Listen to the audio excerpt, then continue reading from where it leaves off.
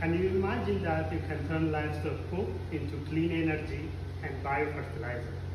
My name is Daniel Mulat, an environmental researcher and lab manager at Mazingira International Livestock Research Institute.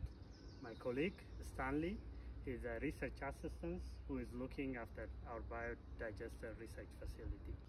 My climate solution is biogas technology, which turns organic waste like manure from livestock into energy, which we call it biogas, and also into biofertilizer, which you can use it for a crop and forage production.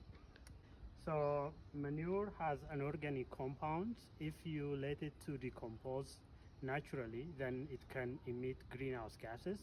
But when we put manure into the biodigester, we are capturing the gas, the greenhouse gas which are generated.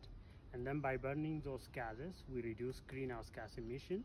And at the same time, since we're producing energy from biogas, we're also substituting traditional fuels, energy sources like fuel wood and fossil fuel. And then the bioslurry, which comes out from the digester, is used for growing forage and also for growing crop as fertilizer.